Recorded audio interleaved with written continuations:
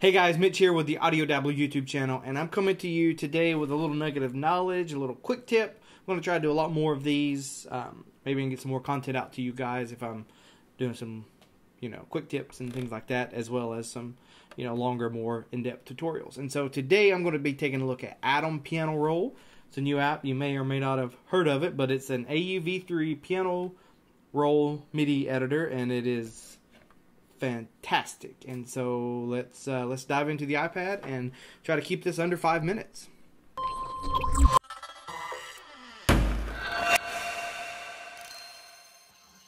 Alright, so we're into the iPad. I have Atom Piano Roll pulled up inside of AUM in channel 1. I just pulled up a basic patch in Xeon. It's just the default patch, and so it sounds just like that.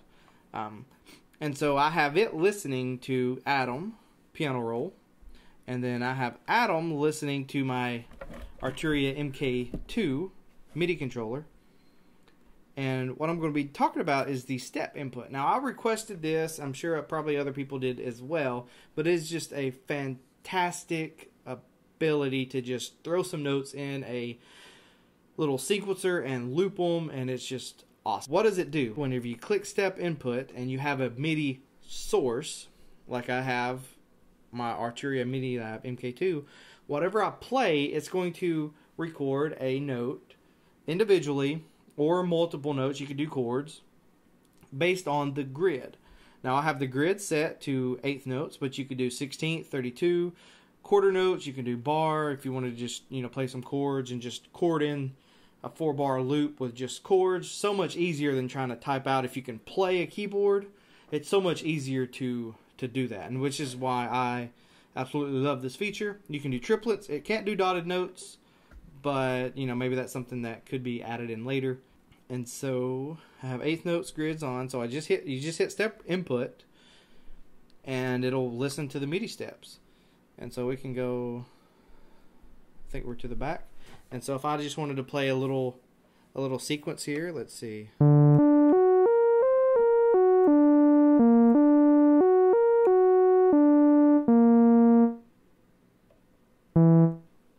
And you notice that it also reflects the velocity that you do. And to get to the velocity, there's this little button down here that you can do with the velocity. And so now we can just play this. Not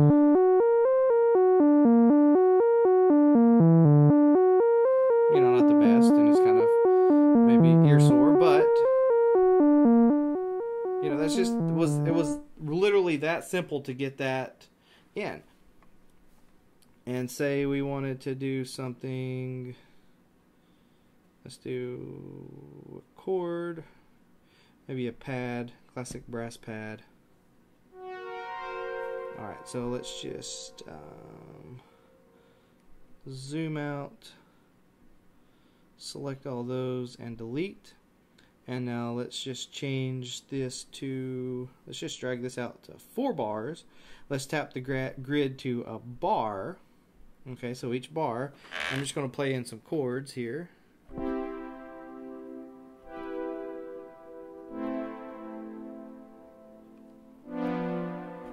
Like that, and then I can play.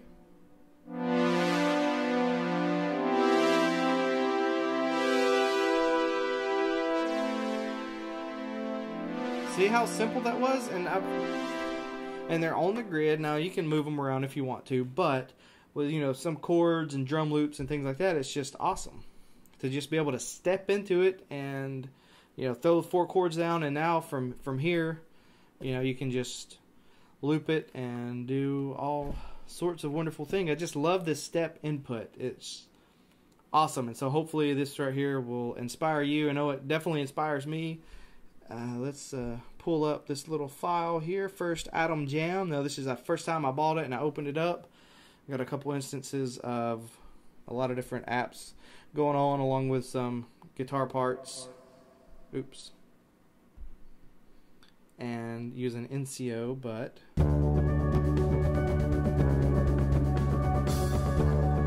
and all this was done, I just recorded it all in with the steps, and it's just awesome. I love it. It just makes things so easy to do. And I recorded these drums in.